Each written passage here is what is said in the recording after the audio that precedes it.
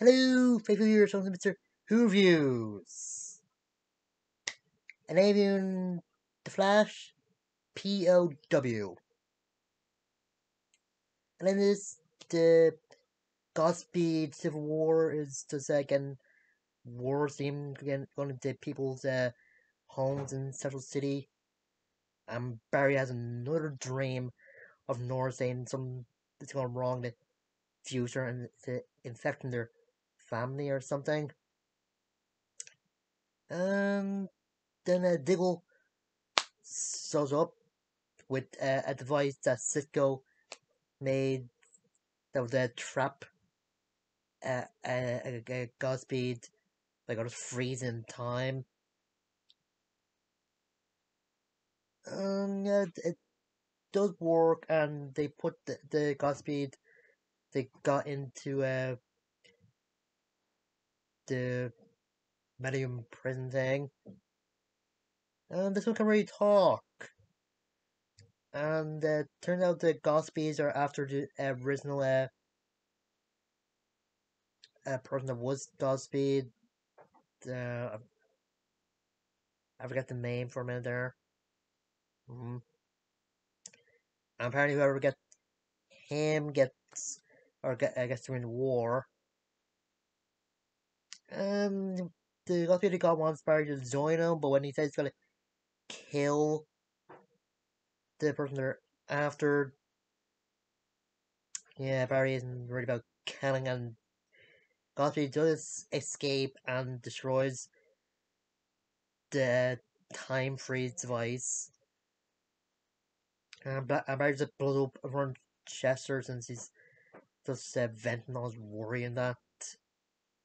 But thanks to a talk from Diggle, Barry decides to at least try to go to 2049. But apparently, that timeline is blocked by Godspeed, and Barry gets plucked out of there by Deegan, and saying that they're just feeding off this Speed Force like cockroaches and that. And throughout Deegan is protecting Iris since he's like phasing out time at some point. So yeah. And there's this mini plot with Allegra Ultraviolet. Yeah, I don't know if that was actually needed. Like I know the storyline started the 2 episodes ago, but I don't know right now, and I kind of predicted or knew that Ultraviolet was gonna die when he's gonna take down some stranglers from Black Hole by herself. And I was wondering if the language would take Ultraviolet now, and don't know. Because I just wonder what's going to happen next with them. And with Joe and Christian Kramer, turns out that Christian's old partner Adam was the one that destroyed the car. And they do trap him, and he says something interesting when Christian tells him that he killed about 12 members of her team, and he's just saying that Christian Kramer's dead. And he's a little crazy. He thinks, I don't know if he just thinks he's immortal or he actually does have a meta power that makes him immortal. I can say he's doing some bad, so he can do some good by getting the money he makes to the kids in their on their homes since they don't have to grow up like they did. And Kramer really does kill him or shoot him, but Joe actually talks her down. So, mm. Anyway, Diggle him getting these headaches, but it seems to be a part of the repercussions of not accepting the Green Lantern ring. So, and he does mention that the head doctors we saw back in Gotham.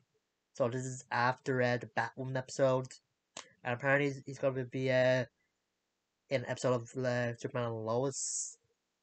So mm, I think that might be delayed since I didn't see a promo for next week's one. So I will see. Anyway, Diggles suits up as a Spartan helping uh Lucille and Killer Frost take down, or at least trying to find the guy that the Gospies are after. And they go to a building that's supposed to be the place where Cosby that works in 2049, but there ain't. And they find this guy with amnesia. And later on, they actually do something to get a bit of memory back. And they found a guy that the Gospies are looking for. Yeah.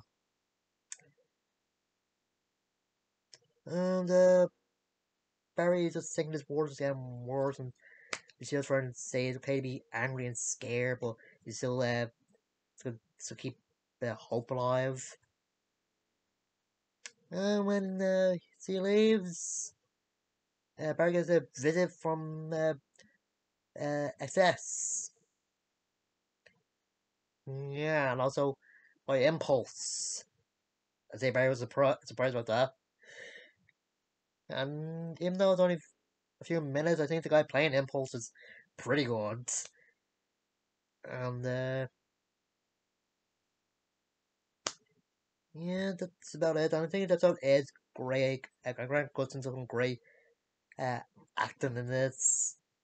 Especially when he's just being worried about Nora and uh, Iris, and like kind of like a Chester fanboying over Diggle. It, it's good. And what else? As I said, it's up to Laggard. I don't think that's needed to be put into this episode, but I guess need to put in somewhere. And I do kind of like the live action costume for Impulse. Looks like some from straight out of the Young Justice comic books or whatever. It's great. And let's see. Well, next week will be the 150th episode, and apparently Jay Garrett is a comeback. The whole family festival. And I was wondering if they're gonna do more with the Godspeed storyline in this, or they just gonna focus on the Flash family. But I would say, and I just wonder the reason that Nora and Bart are in the 2021, or is it still 2020? Mm, so, and I also wonder what the deal is with R's phase now. Time is due her pregnancy, or the fact that he still has a bit of Speed Force uh, in her. I heard that the speech to Iris is coming back, but you know. And yeah, I don't remember the the guy that the name of the guy that got to be there after, but I'll try to remember for next week. So, then I'll see you guys.